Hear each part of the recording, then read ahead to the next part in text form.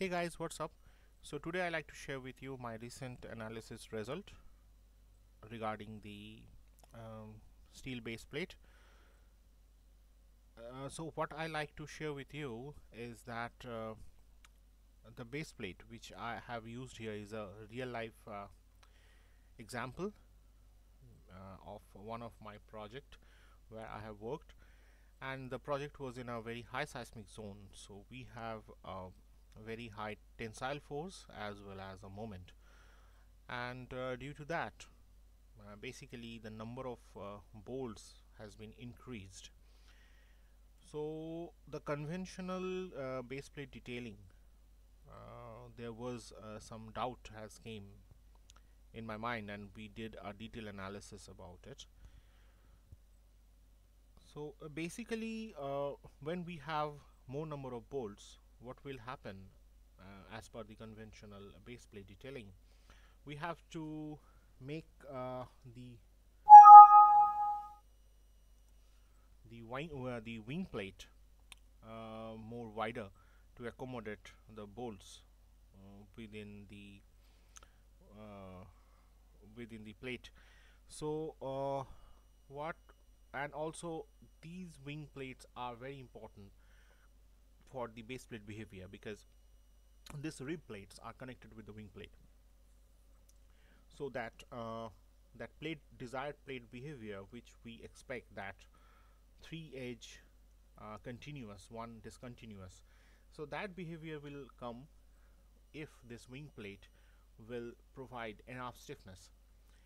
Now it is uh, it is assumed in most of the cases that this wing plate, this rib plate and this base plate, they will work as an assembly, but I like to show you through the ANSYS finite element analysis what will be the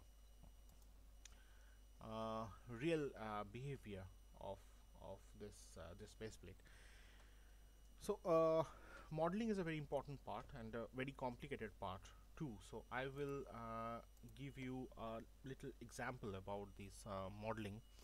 So this is the section. The section has been modeled like this, and you cannot get this section directly in ANSYS. So you have to prepare this sketch. So basically what I did is I have prepared a rectangle first by using this sketching commands, and so with this I have prepared a rectangle, and on that rectangle I prepare this internal portion with the help of polyline, as well as the modification I have used this fillet command. So similarly all the plates has been modeled using ANSYS. So in this tutorial I will not able to show you how I have modeled this entire system. So basically what I will do, I will make it a separate tutorial and upload it soon. And then okay, so so bolts and nuts, everything has been modeled in the ANSYS. I have not used SolidWorks for this, but if you have SolidWorks, you can definitely do that. That is up to you. So I will come to the uh, modeling so analysis part. So in the analysis part, the most important part are the contacts. So the contacts, the welded contacts, the butt weld contact which we have between this column section with the base plate, so all those welded connections, not only butt, even the fillet weld also, I have considered as bonded. This bolt and nut, that has been considered bonded. Friction contact has been considered between this base plate and the concrete pedestal, and okay, and some frictionless contacts are also being considered, and that is basically what I did for this anchor bolt. So anchor bolts inside the concrete, they are frictionless. On also with the base plate, the contact of the this is frictionless, because that is the desired behavior, because we have oversized, little bit oversized hole in case of the anchor bolt passing through the base plate. So that's all about the contacts. Then the mesh. So in the mesh I have used some edge refining. So this refining which we can get here is used with edge refining. So this is a bias type edge refining enhances you can do with the bias type by providing the desired number of divisions, and this division I have considered 6. You can consider more than that depending upon the load stress concentration. And okay, face meshing I have used in one case, and that is for the bolts, because the my initial meshing, the bolt face was not coming very uniform, so I used the face meshing. And also in some cases I have used edge sizing to make it more the mesh the mesh make the mesh more uniform. So that is all. And then fixed support. Okay, I will show you fixed support where I have developed. This is the fixed support which I have generated below the this concrete, because this concrete pedestal I have not modeled full, so I have considered it's only for a 600 mm thickness, 600 or 300, I will just check. I think it's 300 thickness. So for 300 thickness, what I did is I have make the bottom of the bolt as well as this portion as fixed, and then I have generated a pressure as you can see that the pressure direction is upward, so I have used a tension uniformly distributed throughout the section, and then I have used a moment. So you can find out this is a moment. So in the pressure I can show you. Okay, so the first case, this is initially I made it in a under compression, and then I made it after in a tension. And in the solution, basically I like to have the total deformation, because deformation can give me the real life the exact behavior. Also I have asked for the equivalent and the maximum principal stresses.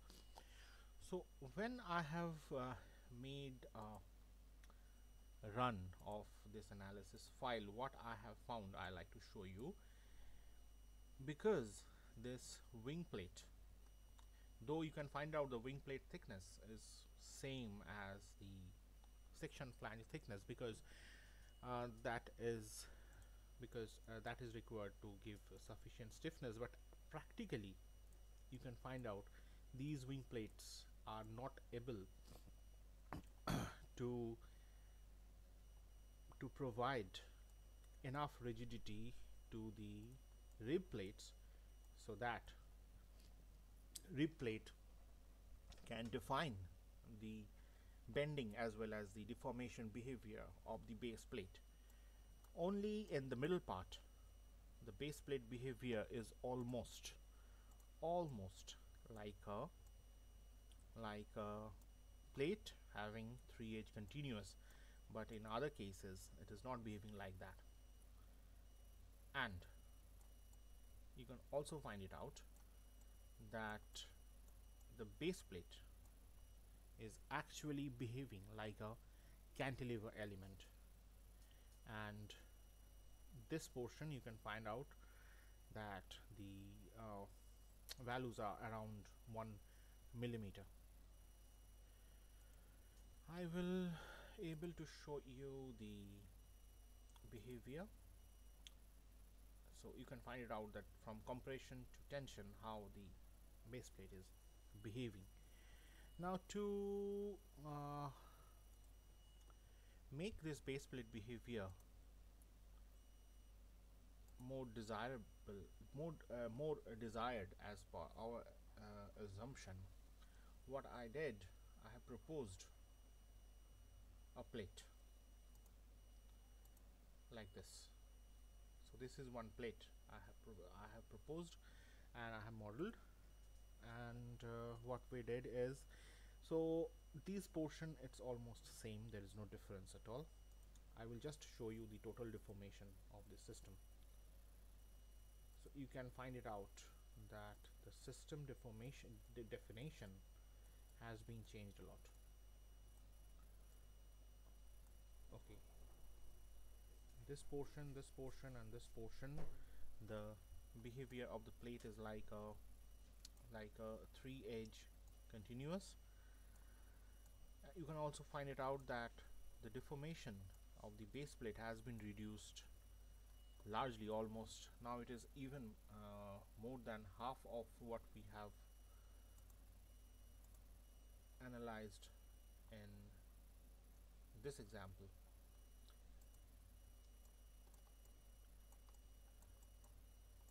So here I have the maximum deformation at the tip of the section as well as at the tip of this wing plate.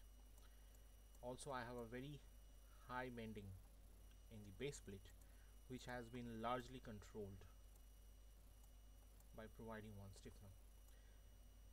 But one thing is that is very important, that the far edge of this base plate will not behave like a three edge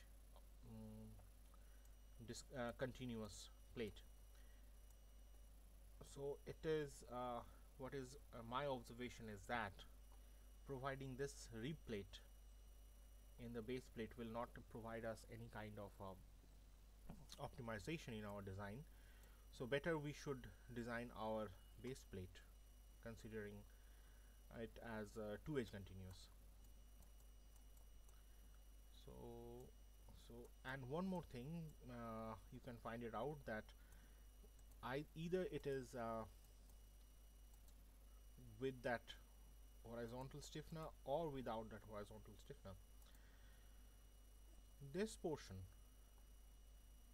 will always be in the compression, because though we have applied a tensile force in the section, but this portion will always be in the compression. So when you design the base plate, so from the compression flange to the end of the base plate, you can always consider in a contact with the concrete pedestal, and you can apply the compressive force accordingly.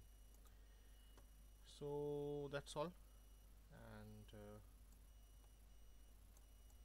so that's all from my end. And if you have liked my video, then please